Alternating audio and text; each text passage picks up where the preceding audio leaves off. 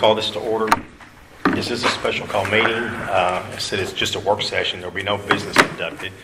What I want to do with the commissioners is run through this legislation and then add where we've made some changes and taken a bunch of stuff out. I thought it's just easiest to go through maybe one by one. I'm going to start. It's page 1 on the packet I gave you all at the last meeting. And then this is the corrections to it. And this is the way most of the cities do it just because this thing is so hard to, it's kind of cumbersome to deal with. But we'll start on this. This chapter 1 is scope and administration. And a lot of this is just filling in the blanks. But section 101.1, the title, that's where we have to insert the name of the city, where the jurisdiction's at. So on your page where it says section 101.1 insert, that's corresponding to that.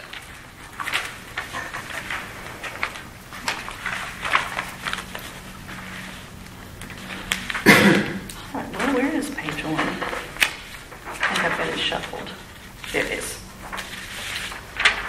Okay. Yeah.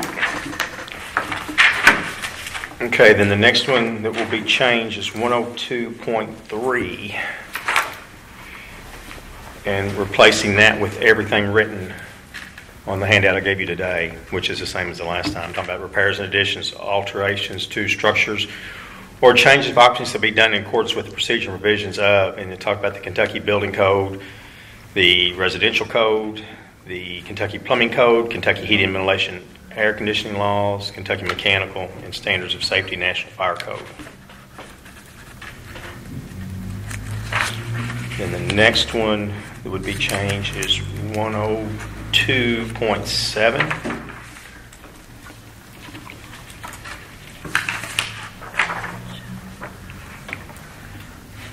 And these are including these codes with the ones in Chapter 8. And a lot of this kind of, like I say, is housekeeping, though. Getting the wording right. Mm-hmm. Getting the wording right. Yeah. The 103.5 is under the Department of Property Maintenance Inspection, talking about the fees for activities and services performed by the department in carrying out its responsibilities under this code shall be as indicated in the following schedule. And we are not adopting that one because we do not charge fees for those inspections.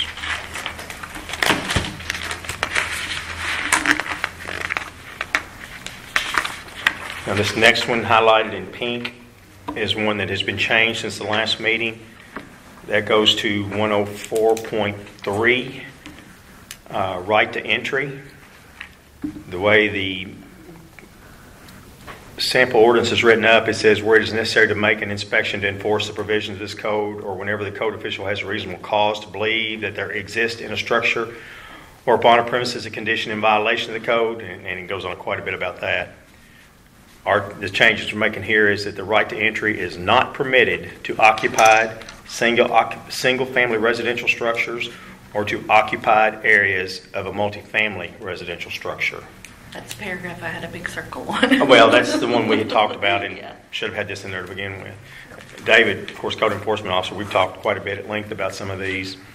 It still gives, I don't know that we have a whole lot that's got apartment buildings with public areas in it, but and something like that generally is not a problem, but we wanted to make sure that we're not going to go in somebody's house. Next item is 106.2. Notice of violation. And this is where it gets replaced with a whole lot of stuff. And this is basically what they do now, because David and I have talked about this. And I'll go through it here real quick. Number 1, when a code official, based upon personal observation or investigation, or in our case, a lot of times a complaint, has reasonable cause to believe that a violation of this code has occurred, he is authorized to issue a notice of violation to the owner of the property. The NOV shall provide a minimum of 10-day time period in which the owner may remedy the violation without further penalty. If the owner fails or refuses to remedy the violation within the time specified, or fails to contact the code official with a plan to remedy the violation, a citation will be issued. As an additional alternative remedy to the above penalty, any violator who violates any provision of the city property maintenance code and or nuisance code and has previously been issued an NOV for violating the same section of this ordinance for the same property may be issued an immediate citation with no grace period. So if it's a second in the 12-month period, they can skip the notice of violation and go straight to a citation.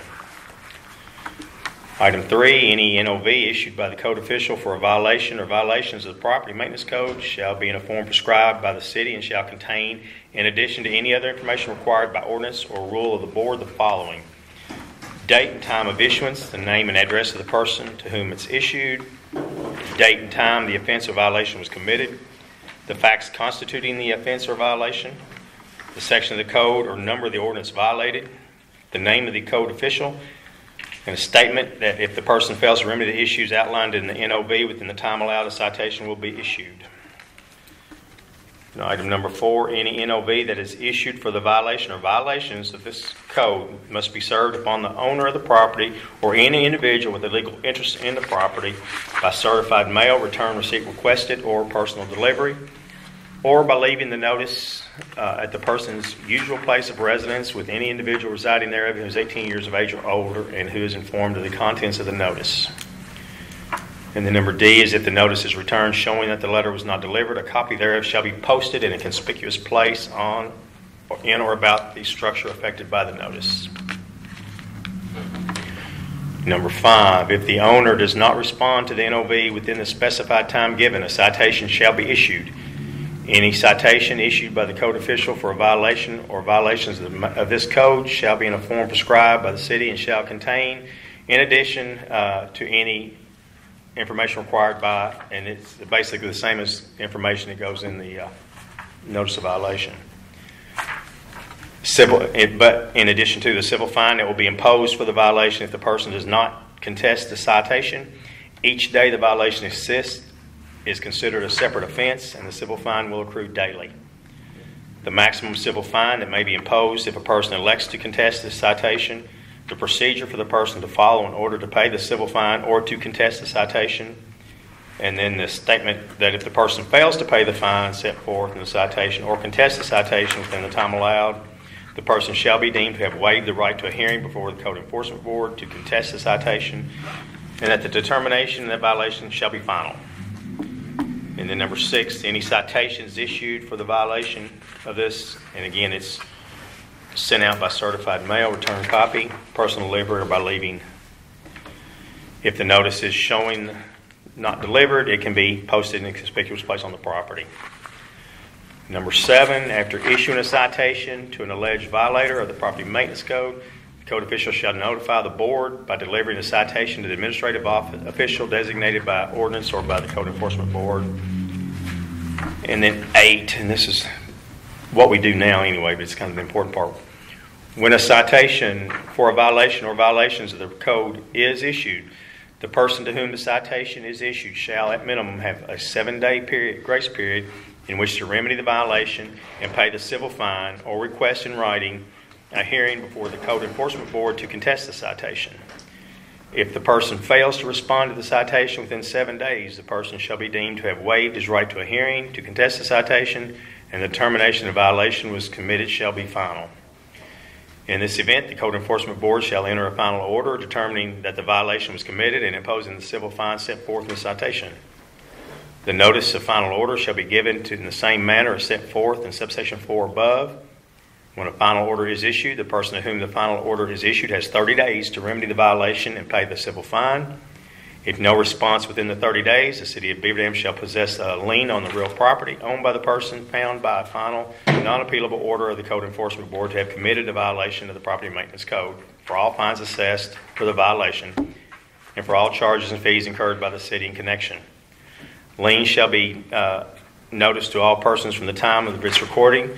It shall bear an interest of 12% per annum, and the lien shall take precedence over all subsequent liens except state, county, school board, and city taxes, and may be enforced by judicial proceedings.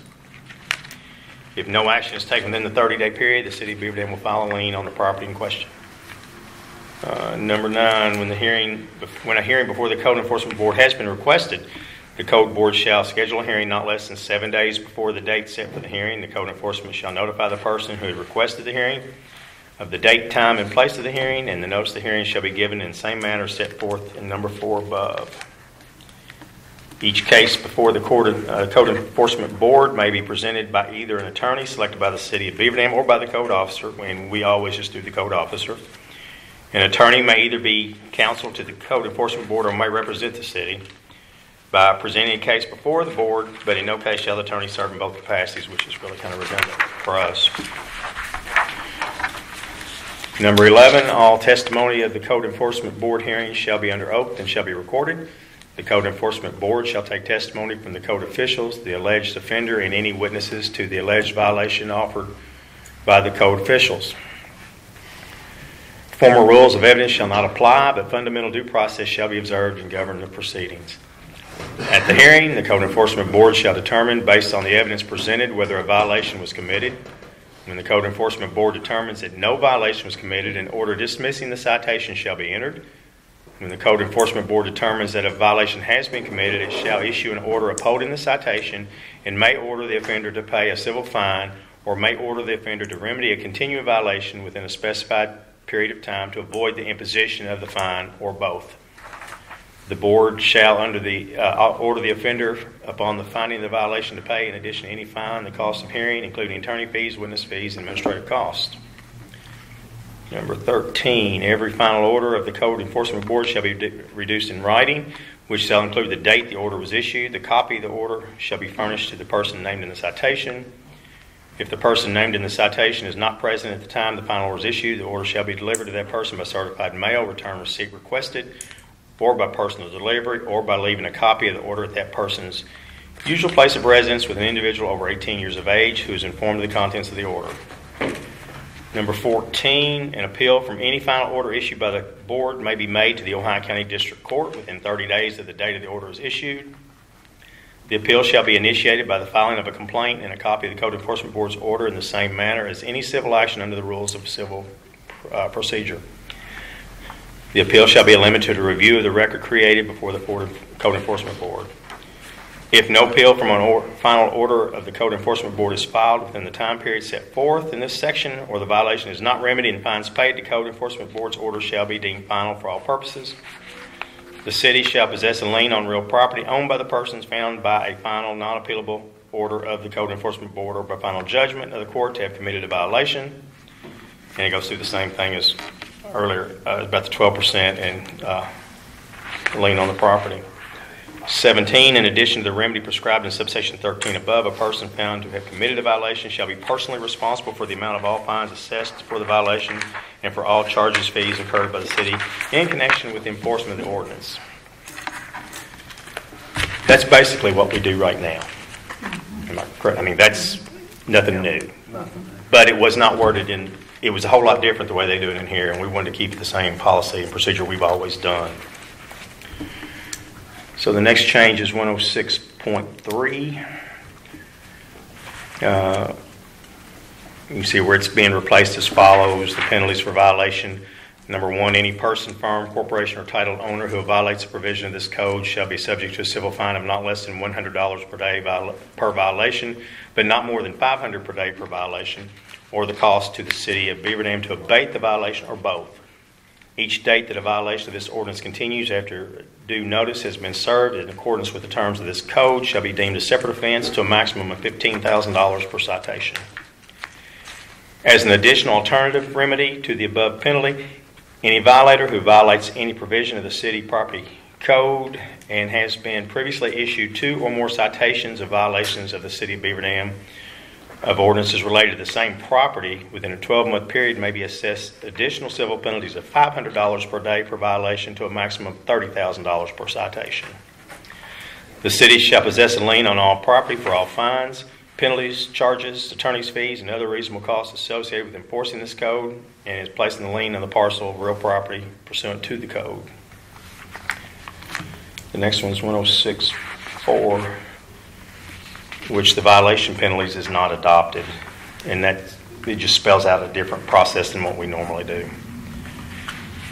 Section 107 Sections 1, 2, 3, and 5 we are not adopting. And again, a lot of it is procedure, the way they do it, set up an ordinance versus the way we do it. A lot of talks about signage is put up and tampering with and what have you. And that's for residents? I'm sorry? That's for residents? Residential and business. Most of this is what we... It's pretty convenient, because $30,000 for residents, they'll need to make $30,000 a year. Well, all they have to do is fix the problem, and everything goes away. Yeah, every problem's real easy to fix. Well, if you're going to have a piece of property, you've got to take care of it. Well, won't y'all get some good jobs here? Well, take that up with the county. Let's see, where were we at? 108.3. 108.3. A lot of people in the county doesn't have $1,000 a month. You want to get them for $30,000 in a year period? 108.3, replace the section as follows. It's the notice. Whenever the code official has condemned a structure or equipment under the provisions of this section, notice shall be posted in a conspicuous place on or about the structure affected by such notice and served on the owner of the person or persons responsible for the structure. If the notice pertains to equipment, it shall be placed on the condemned equipment. The notice shall be in the form prescribed in Section 106 and served on the owner or responsible person with Section 106. However, if the whereabouts of a person is unknown and it cannot be ascertained by a code official in the exercise of reasonable diligence, or the whereabouts of the owner is known and he or she refuses to accept personal service with a certified letter mailed to him or her, the code official shall make an affidavit to that effect, and thereafter further notice may be served on such persons by sending a copy of the same by regular U.S. mail to the person's last known mailing address as recorded in the PVA or by newspaper publication. 108.4.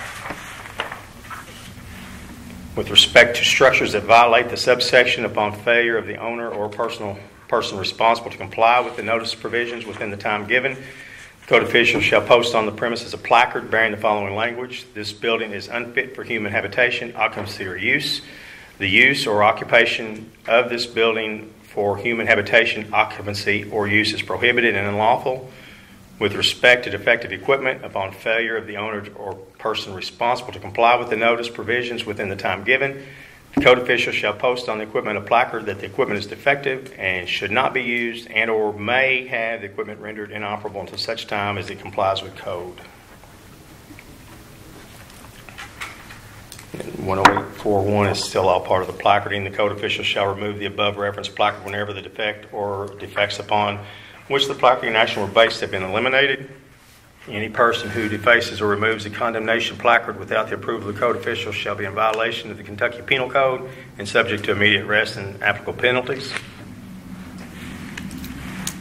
108.5, change the original to any person who shall occupy placarded premises or shall operate placarded equipment, and any owner or any person responsible for the premises who shall let anyone occupy placarded premises or operate placarded equipment shall be in violation of Kentucky Penal Code and subject to immediate arrest and penalties. Let's see, 109.5.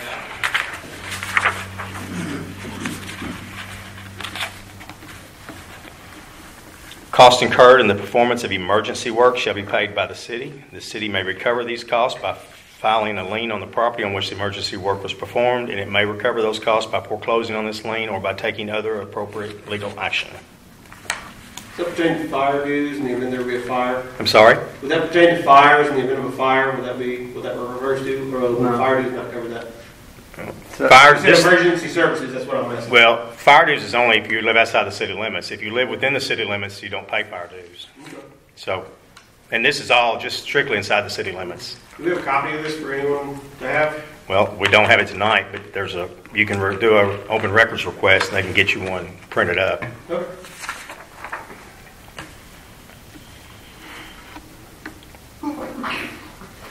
Bless you. Where we at? 110.02.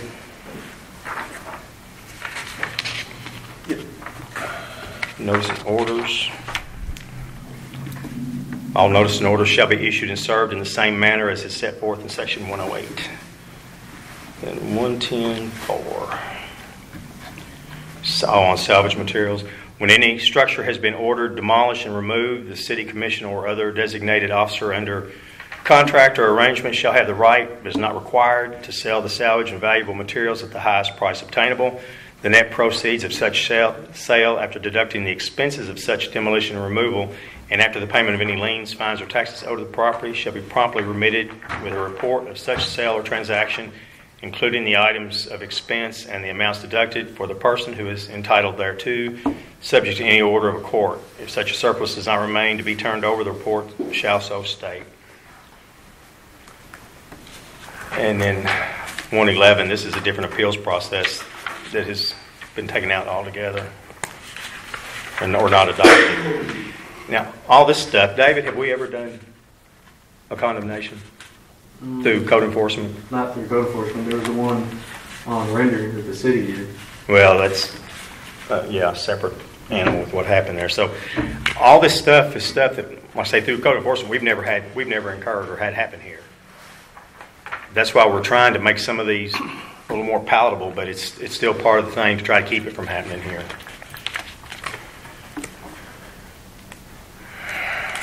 Okay, 112.4. And it just adopts the penalties of the 500 and 1,000 on the condemnation side for failing to agree to honor a stop work order. Now this gets into the dwelling parts, the definitions. Like section 302 is exterior properties. It talks about sanitation, drainage, sidewalks and driveways, weeds, road and harborage, exhaust vents, accessory structures, motor vehicles, and defacement of property. And the first one is section 302.4. The weeds, we have to put in something in there, and 10 inches is what we've had all along on ours for quite some time. Section 302.8 is basically replacing what's in theirs with this one. Says it shall be unlawful for the owner, occupant, or person having control or management of any premises, residential or non-residential, to permit an inoperative or unlicensed vehicle to be parked, kept, or stored on the premises visible from public right-of-way. No vehicle shall at any time be in a state of major disassembly, disrepair, or in the process of being stripped or dismantled. Again, viewable from a public right-of-way. Painting of vehicles is prohibited unless conducted inside an approved spray booth. Exception. The exception is a vehicle of any type is permitted to undergo major overhaul, including body work, provided that such work is performed inside a structure or similar enclosed area designed and approved for such purposes.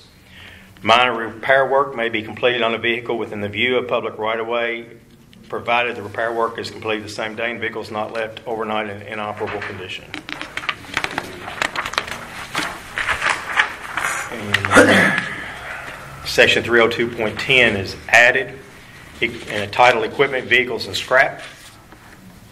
It shall be unlawful for the owner, occupant, or person having control or management of any premises, residential or non-residential, to permit a public nuisance, health hazard, or source of filth through the accumulation of junked, wrecked, scrapped, or inoperable automobiles, vehicles, machinery, junked or inoperable lawn equipment, or other similar scrap or salvage materials.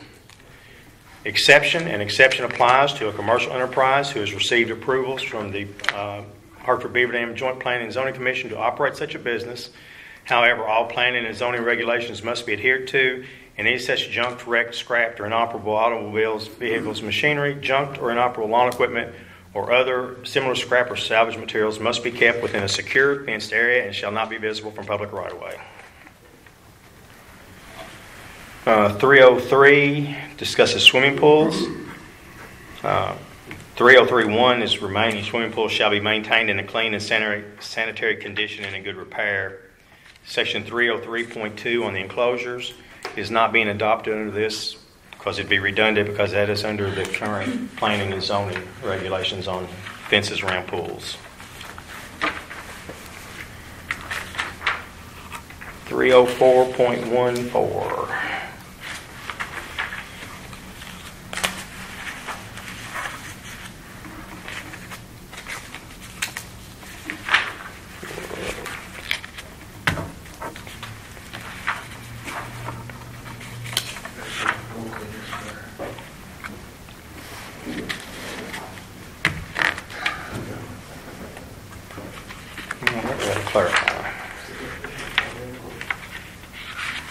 said it was not adopted 304. Oh, yeah, it's insect screens.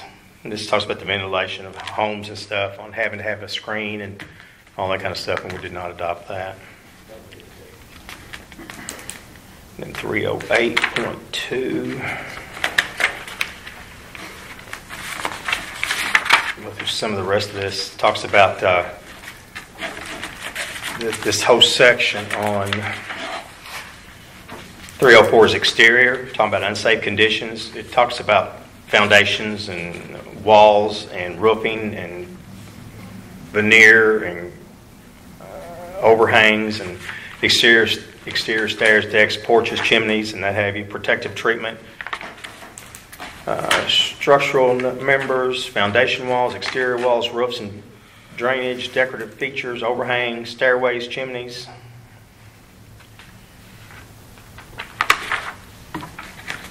And 306 is component serviceability. A lot of that is concrete. And 308.2.2, refrigerators. This section is being replaced as follows. Refrigerators and similar equipment not in operation shall not be discarded, abandoned, or stored on the premises without first removing the doors. Additionally, no refrigerators or appliances intended for indoor use shall be outdoors within public view of the right-of-way.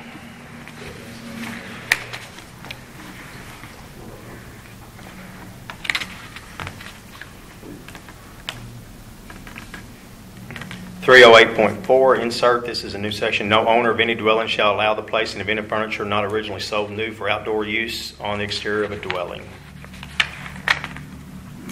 309 talks about pest elimination with rodents and rats and what have you. Chapter 4 is all about lights, ventilation, occupancy limitations, and most of that's interior stuff that we wouldn't be affected by anyway because we do not enter.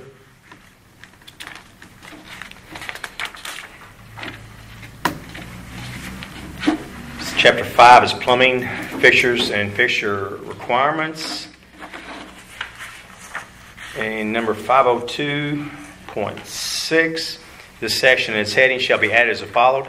All residential dwelling units and all non-residential units equipped with such facilities are required to have running water provided by a public water system. 602. And Chapter 6 deals with the mechanical and electrical requirements. 6.21 is changed to heating facilities shall be provided in structures as required by this section. Every residential and commercial occupancy shall have a permanent heat source. A permanent heat source is one in which the power source is either hardwired or piped into the appropriate utility. And that gets away from wood heaters put in mobile homes. That gets away from open flames. But again, a lot of that is interior, so that's only affected if there is a complaint. 602.3 talks about the dates and stuff, and that only applies from September 30th through May 31st.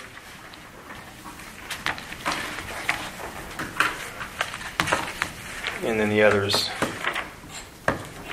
through May 31st. So that's. And then the last section, electrical tank, was the last. That's the last. So that there you can't have ventless heater or gas log? Yeah, you can do that because they're produced and manufactured for that purpose. Yeah, they produce flame. I'm sorry? They produce flame. It's still manufactured for that purpose. We've had some issues with wood stoves and fireplaces being built inside of some mobile homes. So far, everything you've said sounds about like what we've already got on the books. 90% of it is. So what are we changing? Because on the books, it's nuisance. And what some people claim to be a nuisance, others don't see as a nuisance. So we're going by, this property maintenance has been put together. It's been accepted internationally with this property maintenance code, and we were just approving it to solidify pretty much what we've got and get some teeth to it. Because right now, I say, if David goes out and does something, it's like, well, just because I got all these junk cars out here, I don't think it's a nuisance. Well, your neighbor may feel differently. Yeah. Are you inspecting the inside now as well as outside? No, we're not doing anything inside right now. Okay. Didn't you say that you would inspect inside if there was a complaint? Well, if a homeowner calls and complains about an inside violation, we can. What if it's a tenant? Tenant, yeah, we can. Because they're legally. What about if they're not compliant, they're not up to date? There's a reason. I'm sorry? What if they're not current with their rent? That's something that code enforcement will have to work out with the property owner. Yeah, Yeah, because if you have to evict somebody and they know, well, first thing they're gonna do, they're probably gonna turn the water faucets on, let them run, and then we get into the other deal. And then they're gonna call and complain about all kinds of stuff, which, Well, you know, if somebody's 3 months behind on the rent, you're probably gonna ask them to move, and you're not gonna do a whole lot of repairs in the meantime. And that's First why, thing they're gonna do is run down here. well, but they're going to have some legitimate reason. They can't just come up here and say, they're throwing me out, I want something done about it. Is there some kind of, have we added any kind of inspection fee or anything? No. Okay. Are you gonna charge them to come and do something? Because they're not paying us as the landlord, and they're not paying their utilities. So once their things get cut off, and they're not paying rent, and we're getting them out, then they're gonna come and complain to you that we've done something wrong when we haven't done anything wrong, other than them not paying rent and not taking care of their place. Well, but that can be handled with one phone call from code enforcement to the owner of the property. It's like, here's what we've got. And if you tell him that rent had been paid for 2 or 3 months, that's the first thing we're going to do is like, until So you're... he's gonna come to us prior to Oh, yeah. everything and Yes. say, hey, what's going on with this tenant or this property or Yes, whatever? they will, the property owner will be contacted. So basically what you're doing is just putting teeth in the code enforcement. That's what we're doing. Because we've had a lot of issues right now where, like say, it comes in and it's like, well, they don't consider that a nuisance. Yeah. And say you do have somebody turns water on your kids, say they're 3 months, you said 3 months, I'm going to use that. Say they're 3 months behind on their water bill, and you go, and the code enforcement goes back and he says, 3 months ago it was this, 2 months ago was this, and now it's way up here. Well, you know they have gone in there and done that. That's not going to be. They won't even have water by that point. Yeah, they'll be in big trouble, and they'll give you a right to get rid of them because he can actually say. Well, you know, state of Kentucky doesn't require, if you want to evict somebody, state of Kentucky doesn't require a reason. All you got to do is give them 30 days notice. Yep. Period. Yep.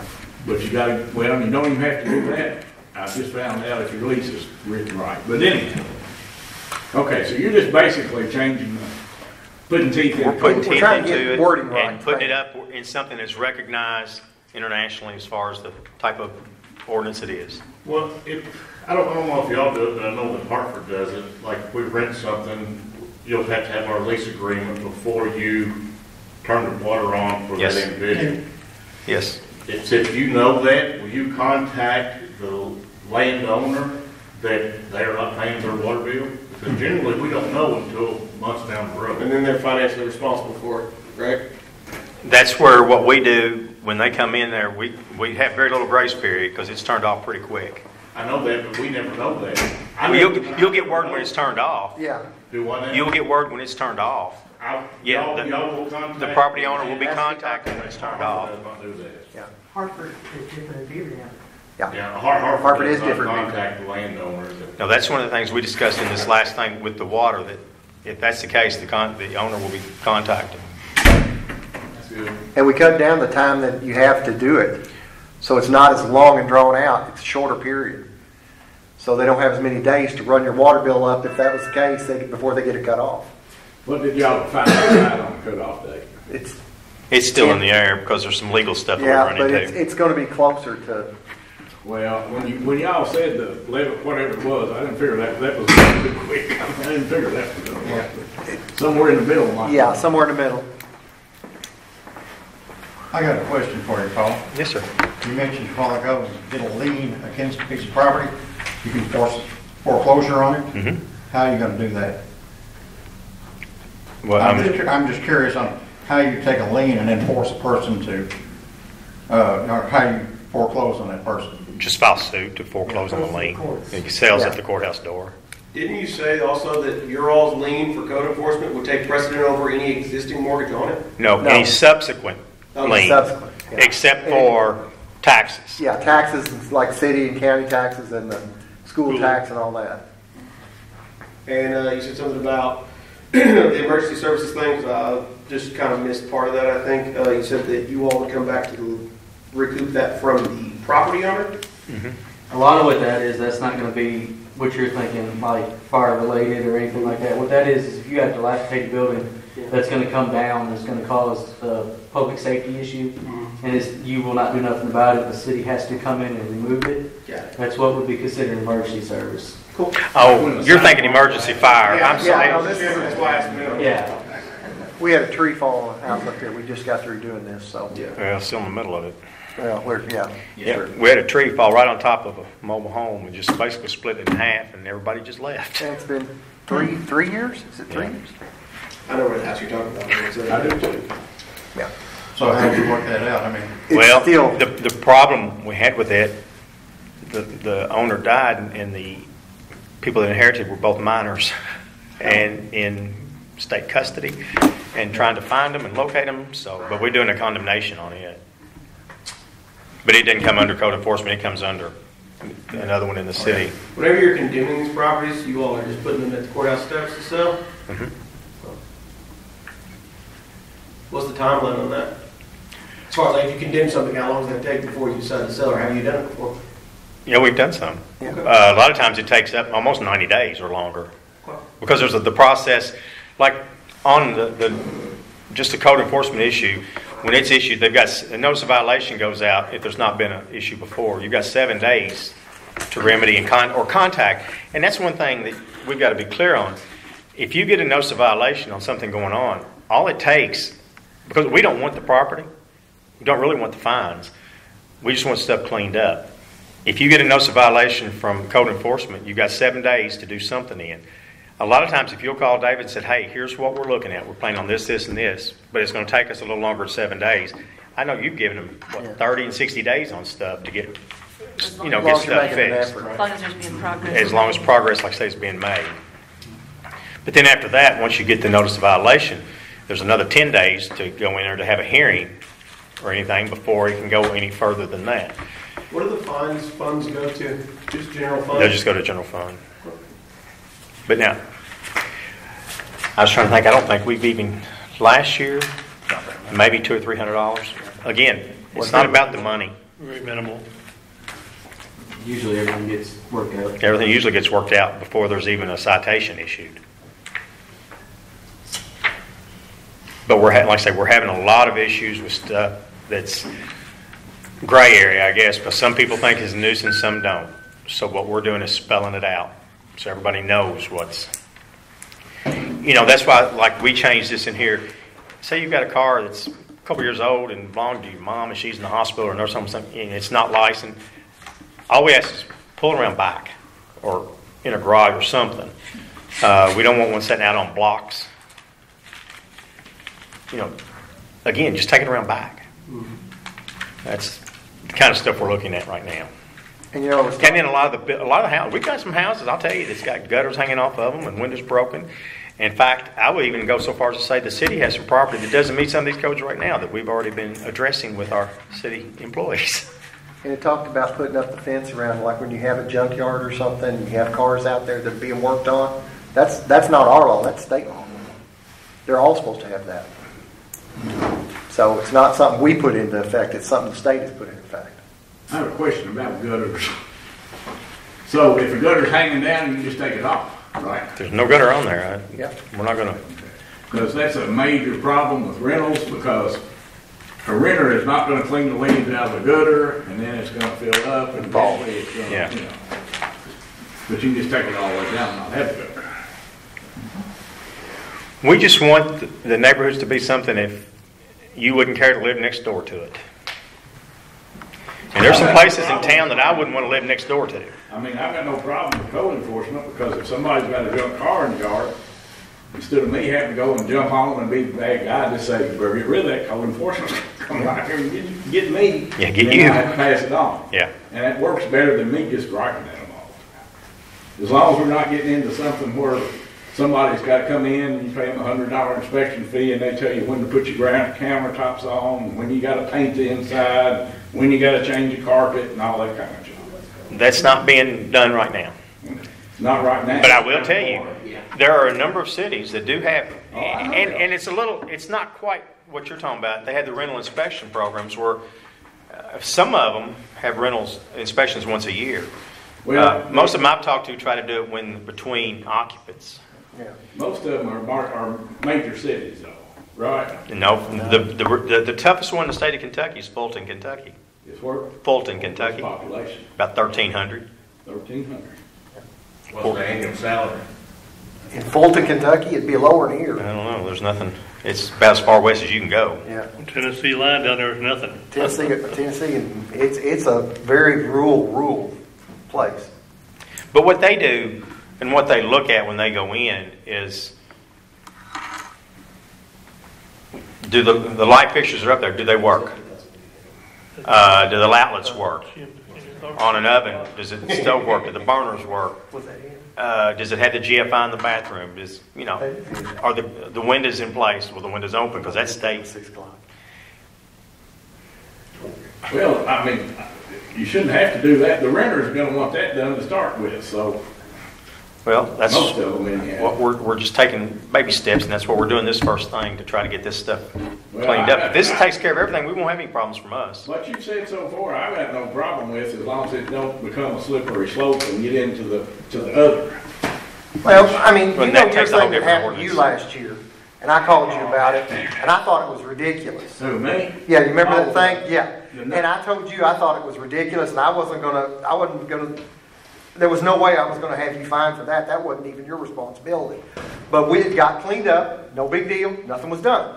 And there are leeways and things you can do to make things, it shouldn't be a fight between the homeowners and the renters and everybody else and the city. It should, everybody be getting it taken care Well, of. that guy was a nut. He piled leaves over on that piece of property and set it on fire, and I had to call In your the police yard. up there. Huh? In your yard. Yeah. I know. If anybody should have got fined or arrested, it should have been him.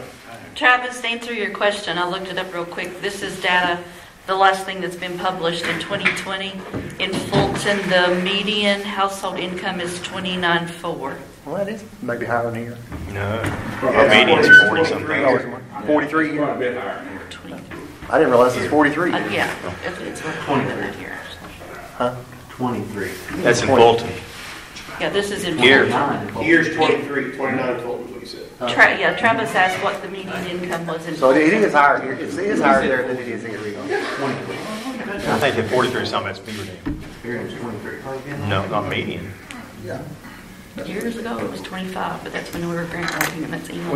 I just had it pulled up from our grad. Question about vehicles. Is it basically what it comes down to, who your neighbor is on the road? Who all's on the code enforcement No. board? You said there was a board, is it just you all? No, there is a Board. board. It's not, well, the reason I'm asking Three. is several years Three ago, days in 2020. we was forced to get rid of a vehicle. And I'm not saying that it wasn't an old vehicle and stuff, but we was forced to get rid of it. It belonged to my wife's father who had just passed away. And they come down there 2-3 times, and upset her and stuff. So I ended up coming down here. But anyway, this is back when Freeman was doing it. And Freeman, Staples. Oh, Staples. But in a 12-block area here in town, I rode around and there was a dozen vehicles looked just as bad as that one and been sitting longer. None of them was moved. So that's the reason I asked you is it depends on who your neighbors are?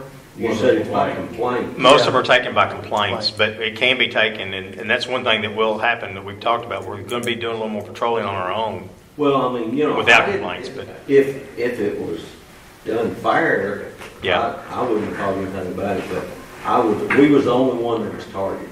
We was the only one that had to move the vehicle out of all of them. that's not right. No.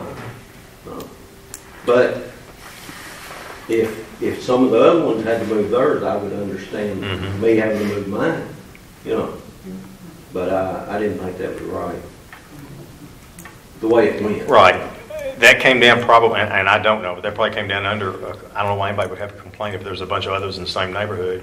Well, Mr. Staples told me, which he said, if you want some of them moved, complain about them. I said, well, then that wouldn't make me any better than the one that complained about mine. Well, what should have happened in a situation like that where a complaint was made and they found that to happen, that's when the officer should start looking around the same area. I told him it was within 12 blocks, but they were still sitting there. Some of them still are. So, and this was years ago. Yeah, because he's been gone. Yeah, it's been a while. But I don't think he was was a here question with any of about us. that. I think I had some I don't know neighbors that that name. Down I don't I don't recognize know it. at all. Maples. Oh, Maple. Oh. I guess I had some neighbors that didn't like the vehicle more than some. Sorry. So Paul, it was brought up at the meeting last month or whatever, and I heard a little bit, touched on it there. Have you found out any more of the legal aspects of, like, kicking somebody out if they don't have their utilities? We can do it on water. Yeah, if it's water, we can't. Legal. Within 15 Safe. days? We can, because it's a health hazard. Still do it within 15 days? Well, You're checking on that thing. and I'm talking about that's when the water is turned off. He's talking about if there's, and I know of a couple places in town right now where there's people living, but they don't have any water service. Isn't that automatic eviction? Well, it will be with this, Yeah. but it's not. What's the timeline? Does it follow all that, 90 days with no water? Does that mean if you don't have utilities in a building, that's kind of automatically condemned, isn't it? No. Not water. Okay. Are there penalties to any landowner if they have tenants and something, then they leave if it's vacant? Do they still have to keep water on? No, not because no residents there. And the reason I asked that, I'll just tell you all, I mean, I think it's a great idea because I bought a house over at Hartford just to, to sell, fix up and sell. After we got it done, the people next door, I realized didn't have any water and they were stealing water out of my tap outside. So I turned the tap off, the outside hydrant. Well, I really screwed up then because then they started getting in the house. And once they got in the house, then they started taking showers and doing their laundry and everything else. So I think it's a great idea. I do too. I don't- You need some cameras in that house. Tell him. Outside with my door. I wonder what happened. Y'all good? I'm not fine. Everything right There's now? nothing, like I said, it's self-explanatory pretty much. Okay. Well, I just want to go through everything line by line and make sure everybody understood it on the same page. And like I say, we're not doing anything tonight with this other than we were going to go through a work session where everybody could talk it through. And, I'm one of these, I don't know we would have had to, but I wanted to be up on the front, up and up. We're not trying to slide anything through or hide anything. Most of this is a whole lot of what we already have on the books anyway. This is just going a different route with this property maintenance code that has been accepted to where we have a little more teeth into it and get it done. And like you said, it's taken a lot of gray area A lot of out. gray areas out. Our ordinances are based off the International Building Code. Right. But they're considered a nuisance Nuisance. ordinance versus a city ordinance. And that's where it gets a little bit more teeth in it. Well, it is ammunition for the landowner, the homeowner, to do whatever needs to be done, because it's right there in writing now. How long is it It's going not to be just before you get this hearsay. into work, before you kick somebody out that's there? I got one too. Hold on, yeah. If you cut the electric, if the electric's cut off and they can't charge their phone, they're gone, but they'll pack water forever. That's what we're finding. Yeah, it only takes, now with the new toilet, it only takes a couple of gallons. What worries me is the ones who just flush once a day or every couple of days. Yeah. That's another sad situation. Okay. Well, I'll entertain a motion to adjourn then. When does this go into full effect, or is that to be voted? Well, it has to be voted on again. The next city commission meeting is April the 10th. But we won't do this at the meeting, we just voted.